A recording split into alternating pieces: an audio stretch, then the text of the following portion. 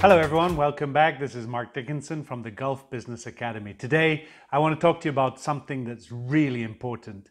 We are seeing more and more online presentations and pitches happening every single day because obviously working from home, we need to have the skills to be able to present online. So here's what I want to share with you, 6 key things that you really need to know. Number 1, you've got to practice your pitch. You've got to practice what it is that you want to say. Make sure that you've got it in your head. Make sure that you have your cues. Sure, you can have a PowerPoint or you can have like a list nearby. You can just type up a little list on your computer or whatever it is and have that right in the periphery of your camera. So as you talk, you can just glance like this and say, oh, practice. So first point is practice. Then the second point is confidence. Where does confidence come from? Confidence comes from practice. So if you practice something over 3, 4, 5, 6 times, by the time you come to present it, it's automatic. It's just coming out of you.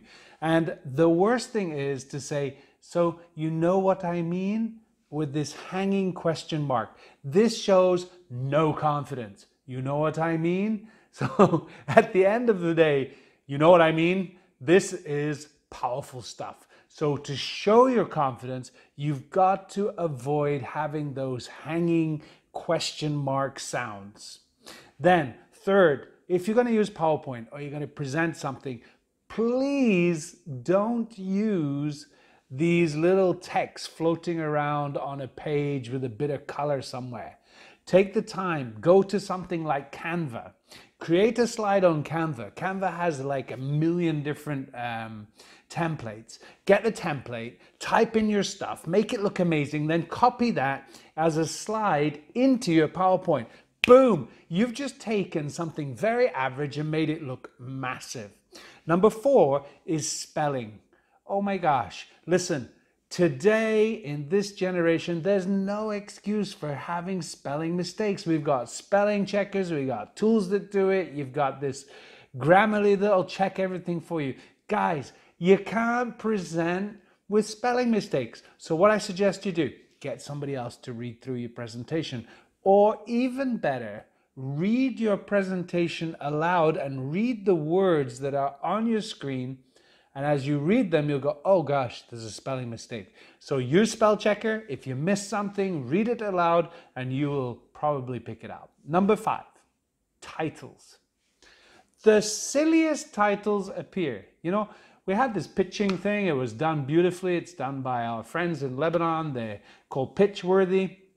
And they had something like 70 people online on this huge video conference all at the same time. Amazing.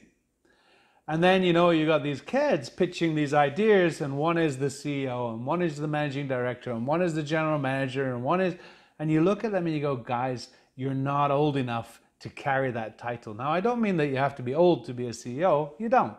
But when you just, I'm talking about the age of your business. If you got like 3 people in your business and one's the managing director, one's the executive director, and one's director of marketing, it's very silly. So get rid of all this, you know, and just concentrate on having in charge of marketing, in charge of strategy. So you'd have your name, Mark Dickinson, in charge of helping people do amazing presentations. That's your title. You don't need to say managing director, founder, owner, and all the rest of it. When you get a little bit older, then these titles will make some sense. And last, number 6, this is critical. Smile. Listen, smile is powerful. And when you smile, even online, you elevate your communication to a higher level. And you know what I realized? So many people that talk about smiling don't actually smile. They say, you know, you got to smile. And they'll be like this, you know, you have to smile. And I'm like, dude, start by smiling. So here's my 6 takes on a great presentation. Number 1, it's got to be practiced. It's got to be super well practiced. Number 2, lots of confidence because you've practiced, because you know what you're going to talk about, no hanging questions. Number 3 is make sure that your visuals are awesome. Number 4, make sure that you don't have spelling mistakes out there. Number 5, make sure that you don't have silly titles because they just discredit you. You look less than you can. And last of all, make sure that you smile.